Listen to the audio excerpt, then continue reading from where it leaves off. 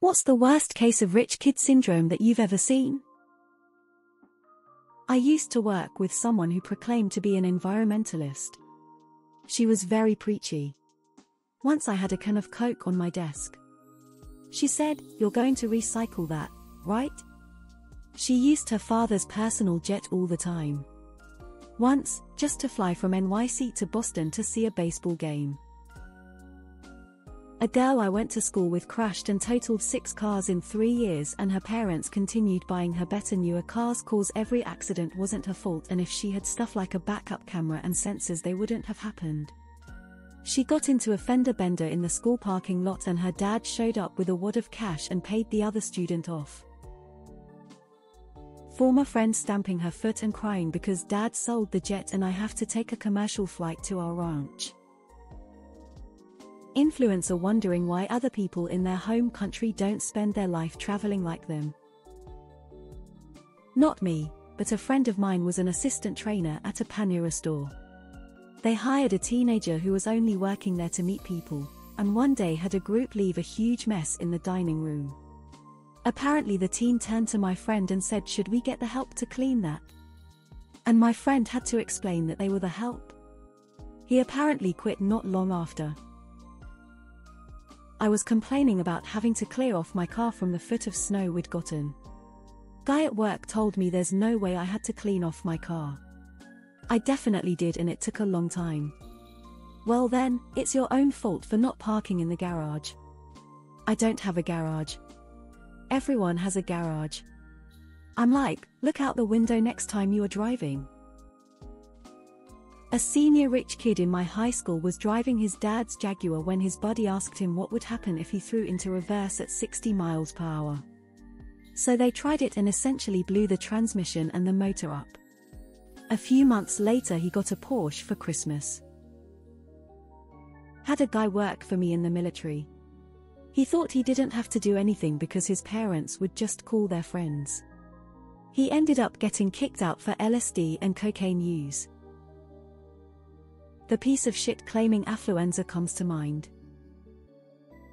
Had a friend post about how soft their generation was.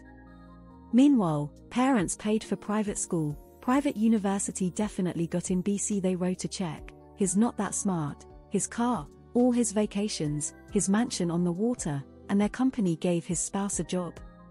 LMAO. Has not earned a single dollar in his life. Edit, this person is 27. Therapist once asked me how much money I spent on clothes each year. I told her about 100-200, depending on the year and what was needed. Her response was, "You can't even get one dress for 100, then proceeded to tell me that maybe I didn't value myself enough. All I was thinking was, this bitch has never been to Max.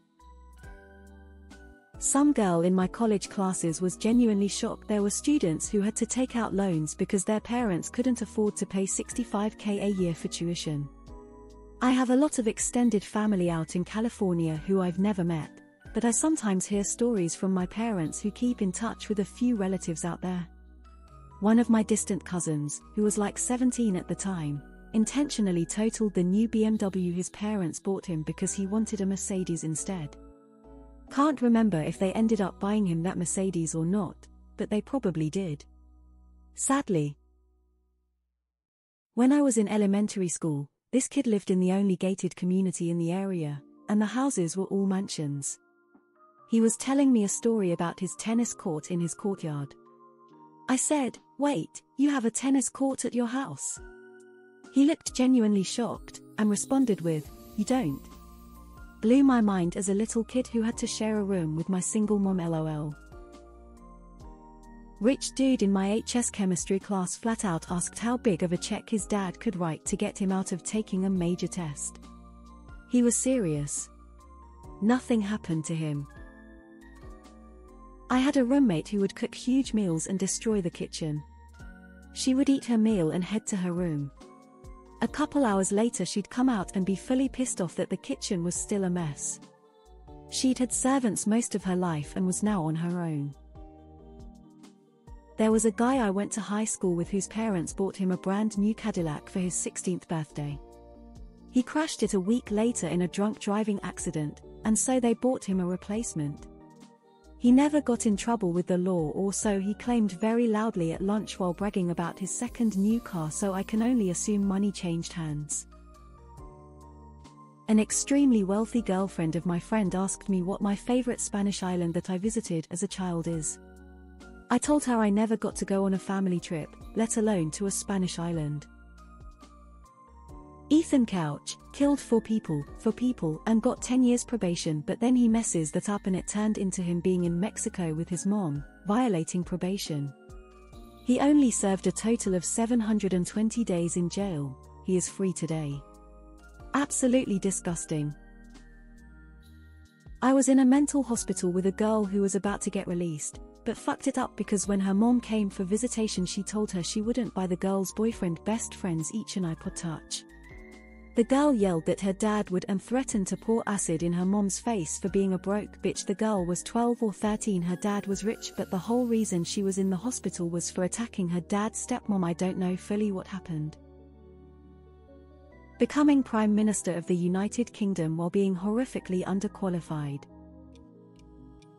Having no sense of what's expensive and what's not. You can spend 120 on shoes, it's not that expensive.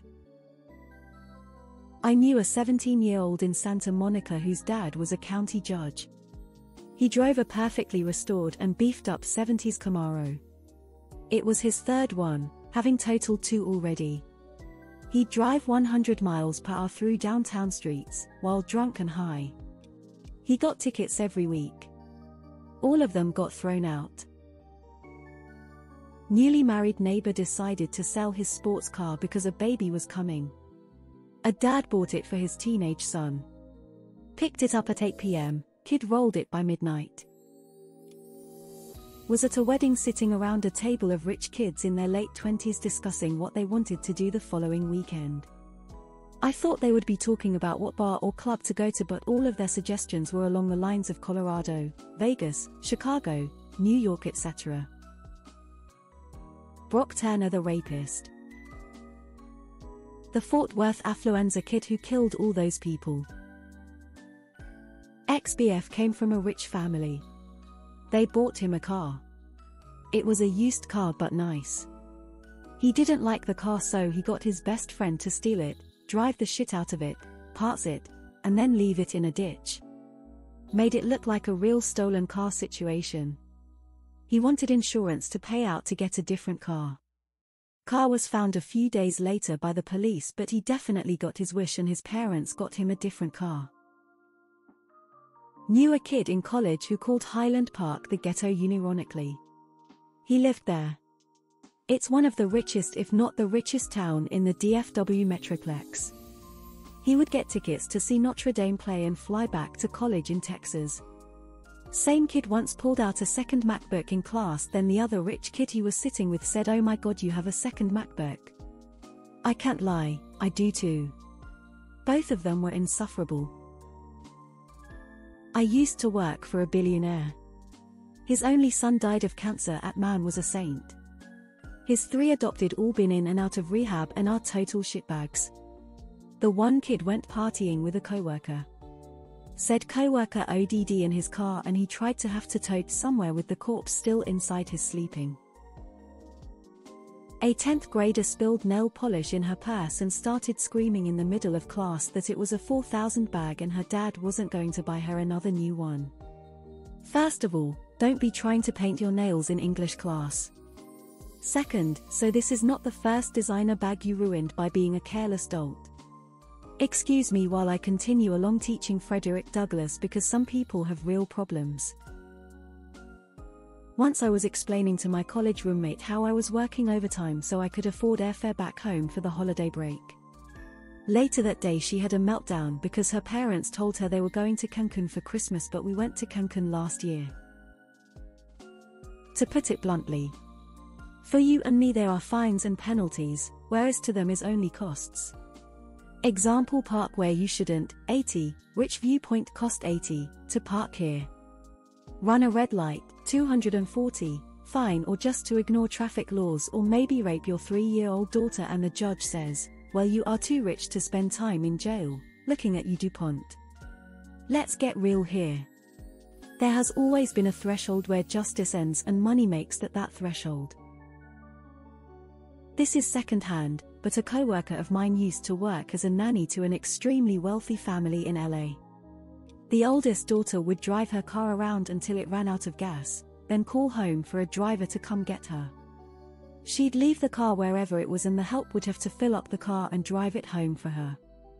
This happened regularly. Brock Turner's mommy writing a letter to the court saying that it was a travesty her rapist kid couldn't enjoy steak anymore. There was a kid at my uni that saw every fine as just a price. My cousin went to a wealthy high school. This bitch complained to me, a poor child, that her dumb parents got her a Cadillac for her first car instead of a Mercedes like all the other kids had. My sister-in-law recently had a major screaming match with her parents because they are paying for the entire family to vacation in Las Vegas this year and she wanted to go on a tropical vacation. A woman I know, her and her husband had their huge 2-story 10-bedroom house relocated to a town 25 miles away. They had to close down 2 towns' main streets to do it. I asked her how much it costs. She said at least $1,000. Brock Alan Turner. Now known as Alan Turner, the Stanford swimmer who sexually assaulted an unconscious woman behind a dumpster and got barely a slap on the wrist. He resides in his rich parents' house in Dayton, Ohio. Once knew a kid who got a nice car for his 16th birthday, but he wanted a Camaro. He parked his car on the train tracks, claimed it stolen, thinking his parents were going to buy him that Camaro to replace it. Thankfully, his dad bought him a Schwinn.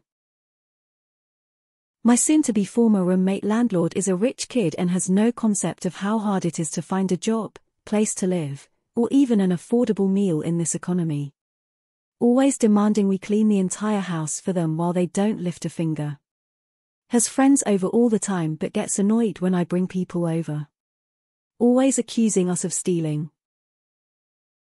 I'm going with my best friend's older sister. Best friend doesn't care for materialistic shit or her rich upbringing, sister a different story. One day, we asked her to pick us up a rotisserie chicken. She came back upset. Without chicken, she couldn't understand why it was so cheap. According to her, it should have been $40. She thought something was wrong with it for being 7 foot. My sibling pitching a total fit outside the house they live in for free because our elderly parents came over to take care of the lawn. Went to school with a ton of rich kids, most were nice but they never really understood why your parents can just buy this or do this. They always had good intentions and were curious. I was happy that they never grew up knowing the answers to the whys.